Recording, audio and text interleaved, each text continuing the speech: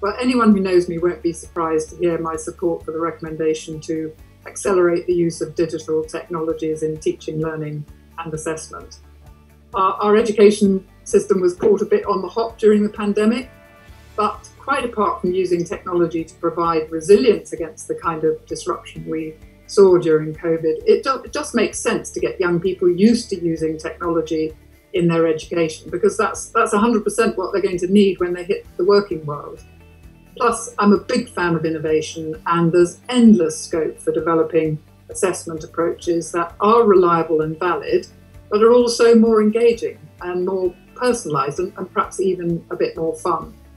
But as the report says, this will need a coherent strategy to get the devices and connectivity into schools so that innovation has landing gear as well as wings.